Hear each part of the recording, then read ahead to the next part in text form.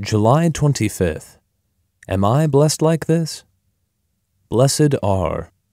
Matthew 5, verses 3 through 11. When we first read the statements of Jesus, they seem wonderfully simple and unstartling, and they sink unnoticed into our subconscious minds.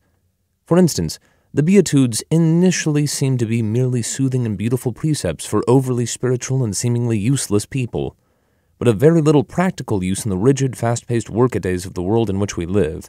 We soon find, however, that the Beatitudes contain the dynamite of the Holy Spirit, and that they explode when the circumstances of our lives cause them to do so.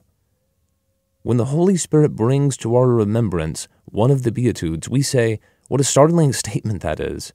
Then we must decide whether or not we will accept the tremendous spiritual upheaval that will be produced in our circumstances if we obey His words. That is the way the Spirit of God works. We do not need to be born again to apply the Sermon on the Mount literally. The literal interpretation of the Sermon on the Mount is as easy as a child's play, but the interpretation by the Spirit of God as He applies our Lord's statements to our circumstances is the strict and difficult work of a saint.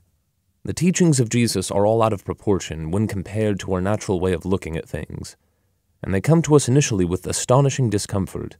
We gradually have to conform our walk and conversation to the precepts of Jesus Christ as the Holy Spirit applies them to our circumstances.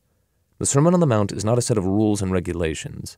It is a picture of the life we will live when the Holy Spirit is having His unhindered way with us.